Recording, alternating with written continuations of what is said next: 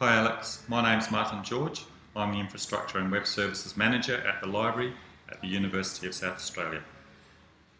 What field of research does or did your ANZ project relate to?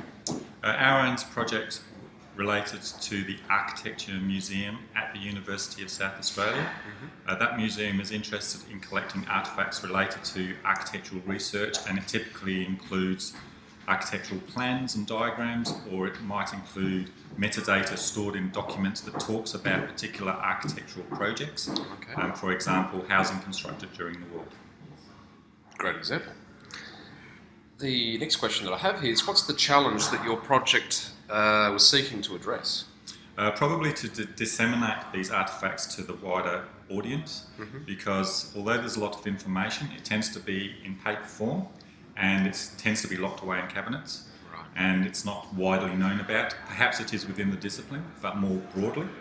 And the other problem we were seeking to address was the metadata was stored essentially as Word documents, and they called these finding aids. So if you were a researcher and you were interested in some architect, you would go to the museum, you'd say, I have an interest in work of a particular architect, can I have a look at that? And in order to discover more about the work, you'd have to find the Word document, go through the Word document and learn, that would be the descriptor for that particular work. So it's made it far more accessible. Far more accessible. So now we've developed a project which is based on a software system which enables a researcher to go onto an online web form, do a search, much as you would do a Google search. That will search through the metadata that we now hold.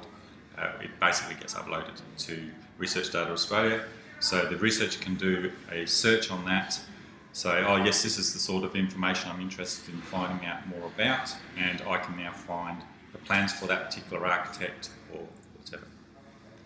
Great. So how have you gone about resolving that challenge?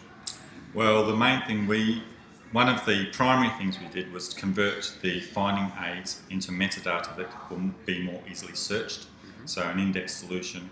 We also provided a front-end interface for the administrators, which in this case would be researchers within the museum itself, so that they could enter that metadata originally and link it to the data that the metadata was describing.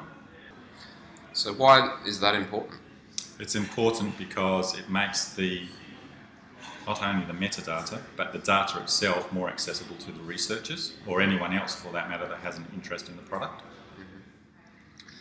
And how has ANZ played a part in your project? ANZ was very helpful in helping us come up with a reasonable set of requirements, because ANZ already had goals in mind that they wished to meet, and by providing us with the opportunity to complete a project like this, not only us but other institutions, we've been able to meet ANZ requirements, but by liaising with ANZ we've also been able to come up with a more complete and precise set of requirements. Excellent. Well, enjoy the rest of your day, and thank you very much for your time. No worries, Alex. Thank you.